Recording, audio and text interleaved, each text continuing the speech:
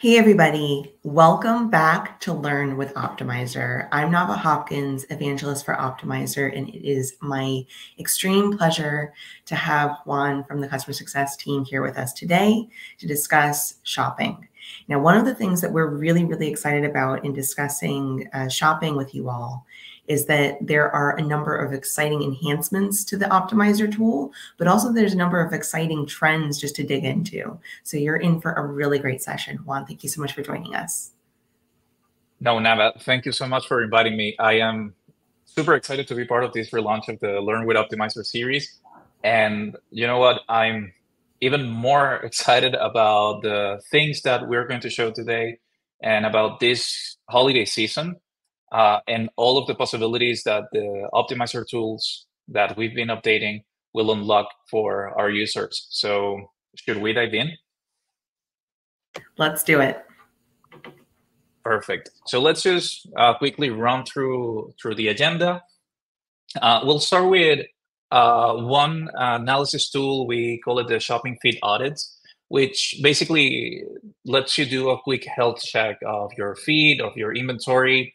And it's a great starting point when you have to prepare it, get everything ready before launching your new e-commerce campaigns. After that, we'll also have a look at the shopping campaign management tool, along with a little bit of the feeds analysis capabilities. But something that I'm really excited to show you here is how it can help you build performance-based campaigns, which I'm sure you've heard of a little bit in the last few months. And lastly, we'll close with a quick look at the rule engine.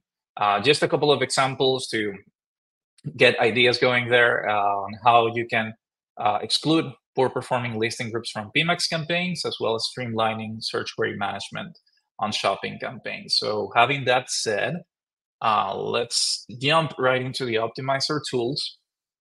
So when you go to Optmyzr and you open your dashboard, you'll see a couple of audits here. The one we'll be talking about is the feed audit. As I mentioned, it is a great first step to make sure everything is in order in the merchant feed when you are taking on a new e-commerce account, or you're about to launch new campaigns, or even when you need to send a report to your client or colleague in charge of feed maintenance, right? So you'll see that score here. This is an indication that Optmyzr will share right away in the account dashboard. And you can open that report from here, or you can also go to audits and insights, and you'll find it right on top, shopping feed audits, which will give you the flexibility to create new templates and decide what are the aspects from the merchant feed that you want to audit. So some of the things that it can help you check if there are any product disapprovals along with the reason, and that's a big thing, right? You can also check if there are any expensive product groups or listing groups. Something really nice that our customers really like here is the fact that it can also help you see if your prices are competitive with the market by using benchmark price generated by Google or provided by Google and comparing it with the rest, right? So this can give you a good idea of how everything's going, basic product data, if there's anything empty that is essential for the merchant feed and for your shopping ads to function well. And it is as easy as enabling or disabling the exact things that you would like the tool to evaluate for you. Once you're done, you can save this template. You can schedule it so you can receive it on a frequent basis on your inbox, or you can simply run it now and see the results. So the results will look like this. We'll give you the full results page and grade the results out of the results of each of the different audits. And this is how it would look like, right? So you get your list of disapproved products. By the way, quick disclaimer, this is a test dummy account, so some of the data here will not make sense. This is obviously dramatic. 100% of the products are disapproved, but it gives you an idea of what it can help you do, all right? Definitely try it out, go through the results, and if you need to share this with someone outside of Optmyzr, you can save it as a PDF, or let's say that I want to send a list of disapproved products to the person in charge of optimizing the merchant feed. I can download that data and send it as an Excel file. So Navah, what do you think? Is this something that you've seen advertisers spend a lot of time on when doing manually?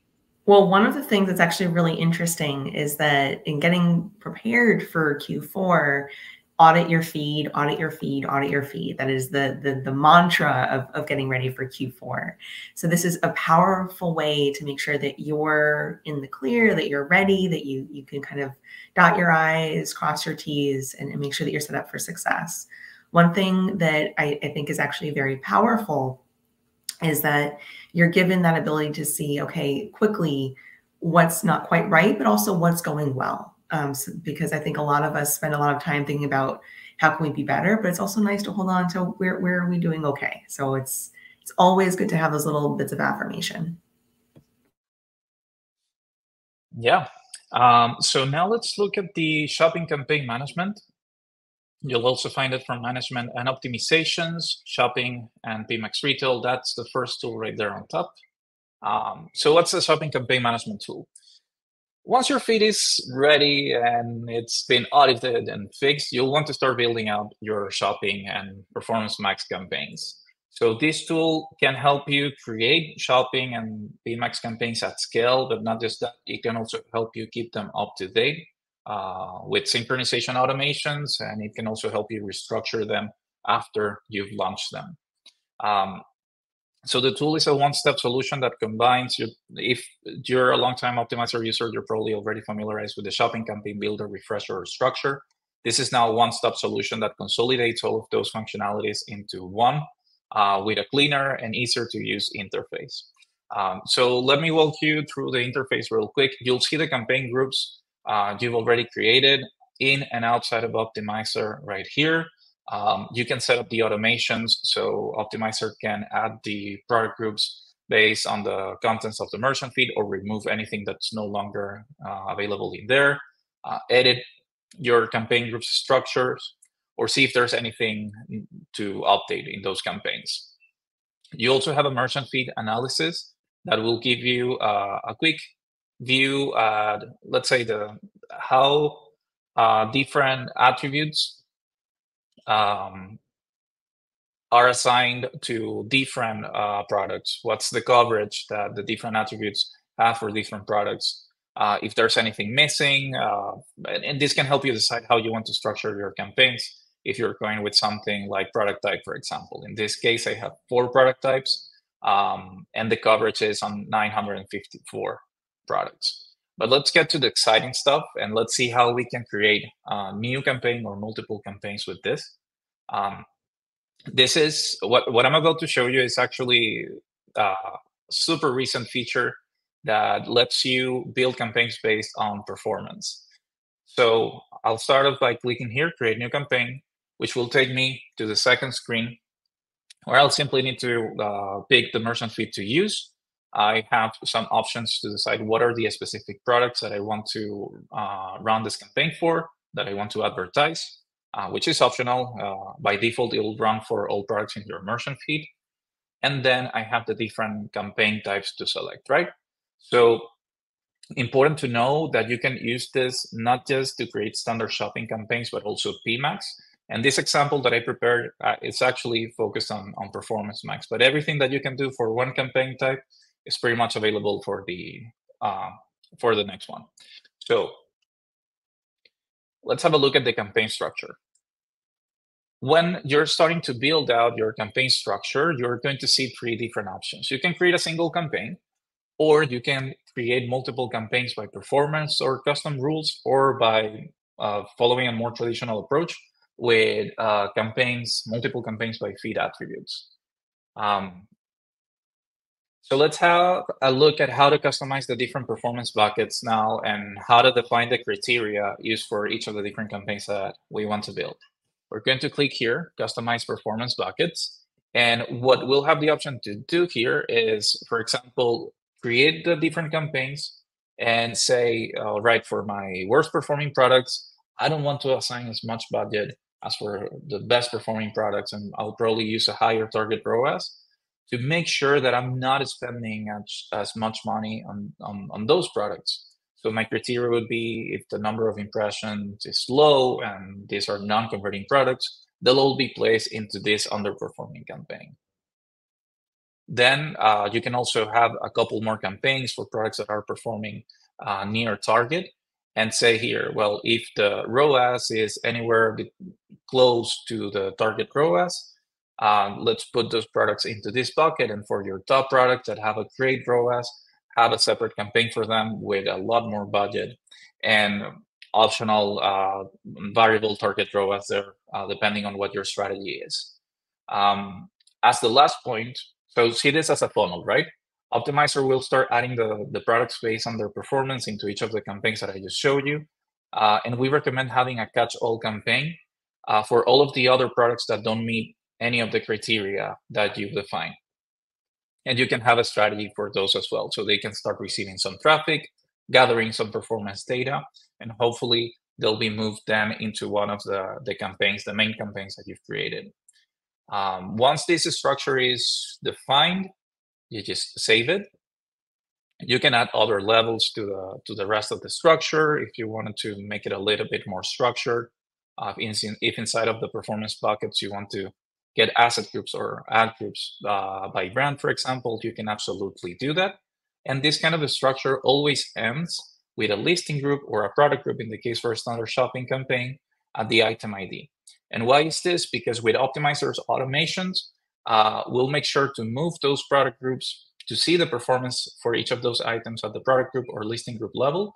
So the automation can move the products in and out of their campaigns based on their up-to-date performance.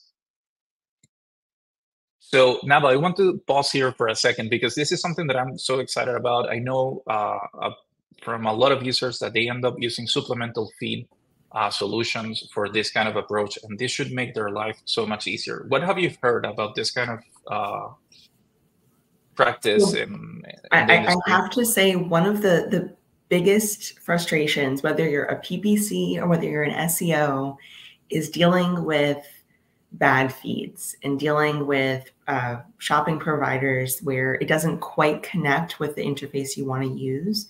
This is such a game changer where Optmyzr does the heavy lifting and you can just focus on making sure that your product information is correct, your descriptions are correct. You don't have to deal with the technical lift. The other thing that I think is really important, we oftentimes will laser focus, just think about ROAS. But unfortunately, if you do that, you will oftentimes actually shoot yourself in the foot because there is a difference between revenue and profit. So there is a big, big benefit to layering on additional metrics that come from you and your knowledge of your business so that it can really do its best job. So this is absolutely a very powerful way to think about your campaigns. But more importantly, it's a very powerful way to get buy-in from your boss to scale your campaigns because you're not asking for a big, expensive technical integration. You're asking for, hey, I want to test some stuff. It's a much easier ask.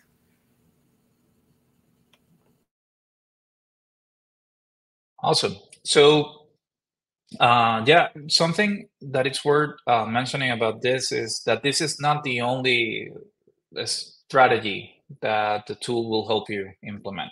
If you want to follow a more traditional approach, as I mentioned at the beginning, you can also create, let's say, campaigns by attributes, by standard feed attributes. That's completely doable. And to give you an example of how that would look like, instead of us creating the campaigns by the different performance buckets, you could also easily create them by product type and then define the rest of the strategy for your ad groups or product groups. In this case, we're looking at an example with a standard shopping. And as a last step, either with the performance-based campaigns or with this approach, you'll get this preview page that will let you see exactly how the campaigns will look like before you launch them.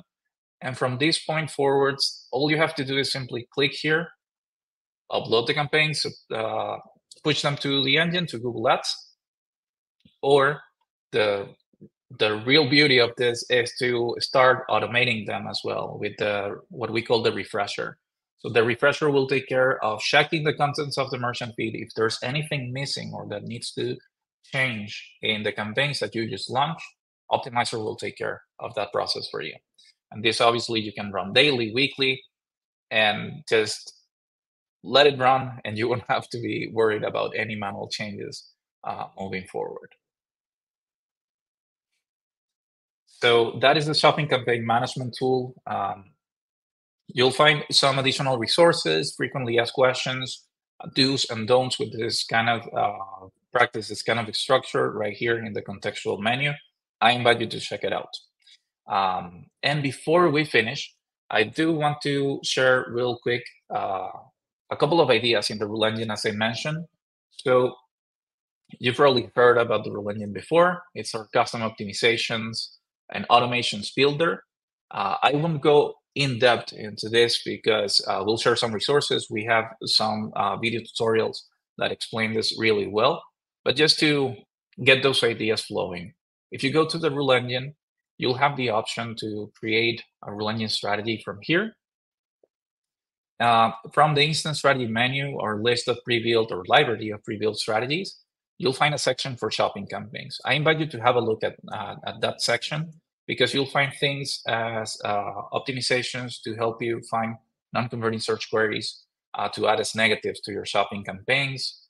One of the checks that a strategy will do is finding search terms that have a high cost and no conversions, or a high cost and very low ROAS.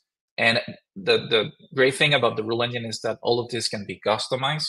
You can change the entire logic before you get this to run, or you can just use it as one of Optmyzr's one-click optimizations. You go in the strategy, you load the suggestions or the results, and you apply the changes after you've approved them. Another idea, if you're running performance max campaigns, is to have to build a strategy to help you find listing groups that are part of the top spenders in the campaign without driving any conversions. And from here, you can decide whether you want to exclude those listing groups from your PMax campaigns or not. So that gives you one idea for optimizations on your performance max campaigns that you can leverage with this tool. As a reminder, and a lot of our customers tend to be a little bit intimidated by the idea of the automation and creating this kind of a strategy, but you can absolutely create safe automations with this. You're not forced to let the automation apply changes for you. It can also send you notifications. Hey, I found this in your account. You go in Optmyzr, you review the suggestions, and you apply them if you want to. And with that, those are some of the tools that I wanted to share in this session today. Navah, what do you think? Any additional things that you would like to mention?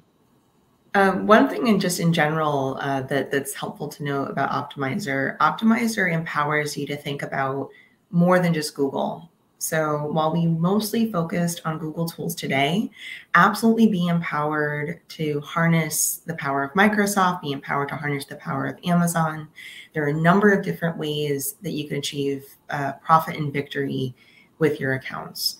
One other thing just to note when it comes to technical versus creative, shopping is one of those things that it can feel, as Juan said, can feel very intimidating.